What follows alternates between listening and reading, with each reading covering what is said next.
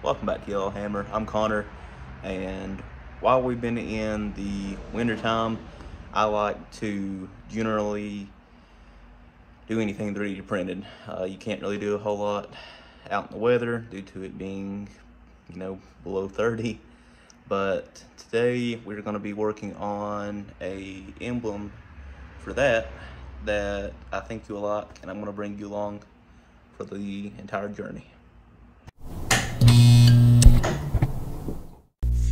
Alright, beginning off with here, I've already modeled the majority of the emblem by a hand caliper, and what I'm currently doing now here will be I am making it into a multi-part print, and it will have a clip on the top and bottom now, and I did that in order to not have to take the bumper off again, in order to put the prong of the emblem through the grill and then put the nut back on it. I do believe on a later date that I will go ahead and do it the right way, take the bumper off and have it printed in a more effective way, to put it that way. But what I'm currently doing here, I am cutting out the hole in the top and bottom to put the clip on to hold the backing plate onto the main part of the emblem, and that proved to be a little problematic to run that all the way through due to how I put that through there. But anyway, we've got the bottom hole cut out now to keep me a little bit of time, and now after I do that, we are going to move on to the printing.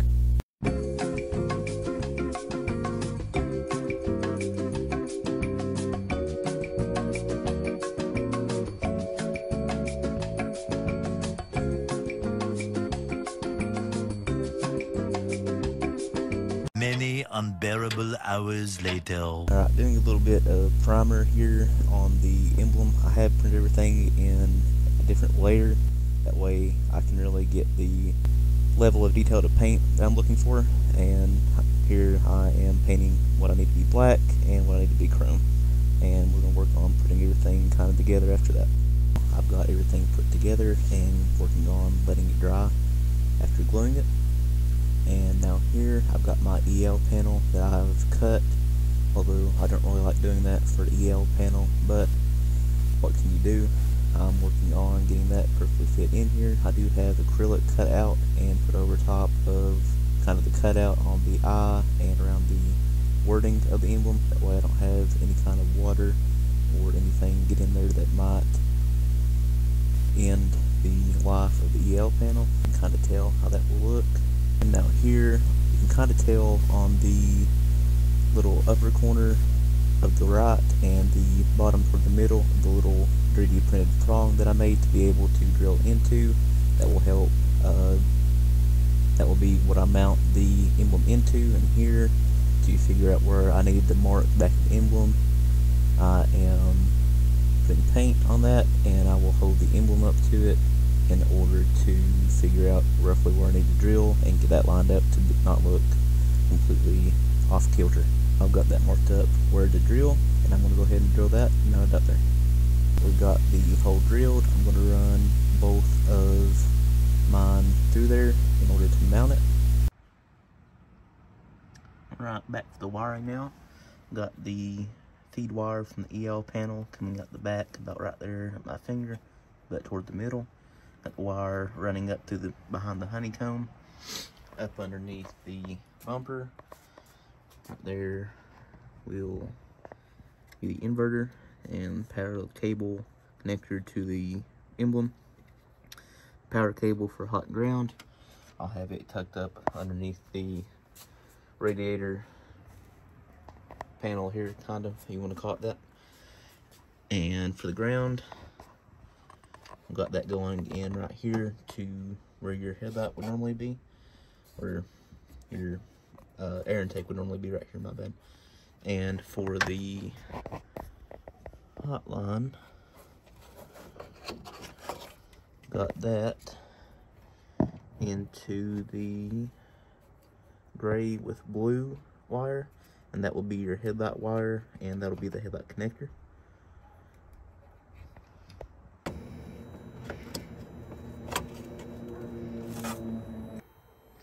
I'll give you a brief look here before the final reveal. Right there will be it. And right there you have it off.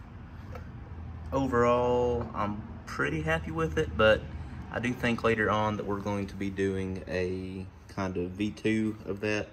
And the main thing that I'm not happy with, I meant to tuck the wire in behind that third hole about right there behind the emblem.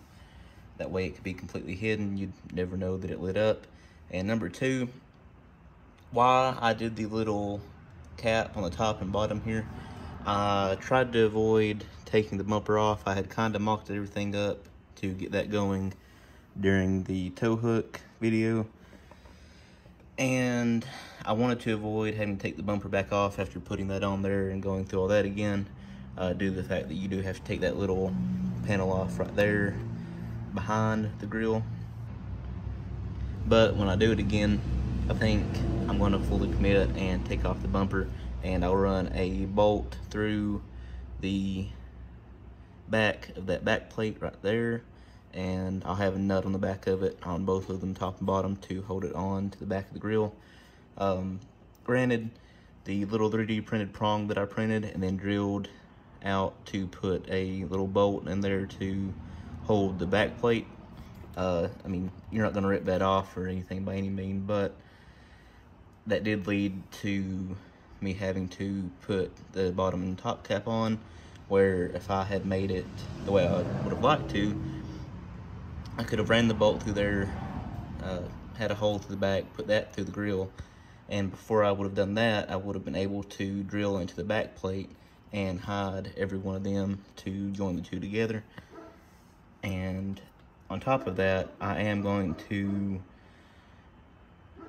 make one with a LED, and I'm not a big fan of the EL panel or anything EL related, due to the fact that it don't really have the lifetime of a LED, and you know, you have to, the EL panel will run or operate off of 5 volt.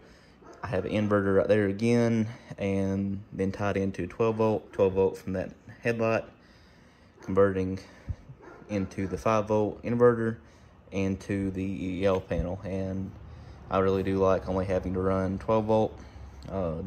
Again, a lot better lifetime of the light, and you know, generally not that difficult to get wired up and going. But for V1 here, again, I am very happy with it. You know, it turned out really good, other than where I had to clamp it right here. It rubbed the paint off a little bit, but I'll probably go back and touch that up a little bit any way I can. And the other thing about LED 2, I can wire that up directly to the battery, not have to worry about tapping into any 12 volt wire. And with that LED, it'll normally come with a remote and a radio. That way I can, you know, make it blink, make it a different color, you know, whatever have you. You definitely have a lot more adaptability with an LED compared to an EL panel. But again, for the final of V1 here, you really can't tell until you really get up on it that it had been a printed emblem, due to the way that painted and primered it and all that. But I'll back up here and give you a look at the car with that on. You really can't tell. But if you've been around here for any amount of time, then you know that I kind of have a thing for making my emblem light up. We did one for my 4x4, for the Camaro, for the, well, not technically the 302, but I did make a LED fog light for that, or halo ring rather, not the full light. But and now with the 350, we've got that on here. But anyway, I'd like to thank you all for coming by. If you liked what I did, drop a thumb up. If you didn't, drop a thumb down.